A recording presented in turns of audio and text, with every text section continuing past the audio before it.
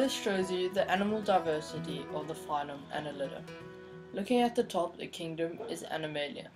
This is then simplified into 7 different phylums, all seen here. In my video, I will concentrate on the Annelida phylum, and more specifically the class of Oligocarta, which consists of earthworms. There are then 2 other classes in the Annelida phylum, the Polychaetes, which mostly are marine worms, and the Hirudina, which are leeches.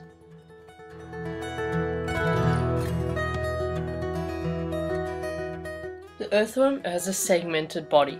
Segments each contain different elements of body systems, such as circulatory, nervous, and excretory tracts. Segmentation increases the body movement and efficiency. This helps when they are burrowing underground. In an earthworm, there is a typical head with a mouth and basic sensory organs. So, therefore, earthworms show a low degree of cephalization. An earthworm is bilaterally symmetrical. This basically means that the left and right halves are mirror images of each other. If you were to cut the earthworm straight down the middle like I have here with this black line, the left side would look exactly like the right. This diagram shows a cross-section of the layers within an earthworm. An earthworm is triploblastic, meaning they have 3 embryonic layers. They have the ectoderm, which is the outermost layer, the mesoderm, which is the middle layer, and then the endoderm, which lines the gut. The digestive and excretory system of an earthworm is very simple. Basically, food goes in one end and comes out the other, just like in humans. The digestive system is a complete tube, a through gut, with 2 openings in the gut, the mouth and the anus. The food goes in the mouth and comes out through the anus. An earthworm contains a coulum. A coulum is a fluid-filled cavity within the mesoderm. Having a coulum gives the animal certain advantages, like providing space for enlargement and development of internal organs, and it may act as a circulation of materials or a storage area of excess or waste material.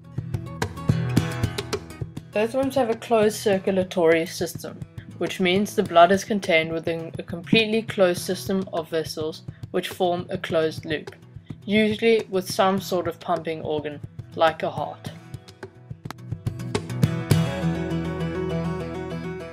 Each segment or section has muscles and bristles called sethae. The bristles help anchor and control the worm when moving through the soil. The earthworm has a streamlined body shape, and this helps them to live in narrow burrows and underground and helps them to move easily through the soil. Also, worms don't drink, but instead take water through their porous skin. Although you may not realize it, earthworms have quite a large role in our ecosystem and agriculture. They are hugely beneficial to our agriculture. They aerate and enrich the soil.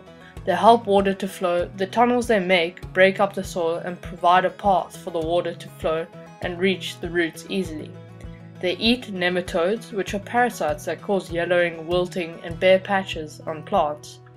They fertilize the soil. Earthworm waste, called castings, is much more nutrient-rich than the soil the worm consumes, and they also help in decomposition.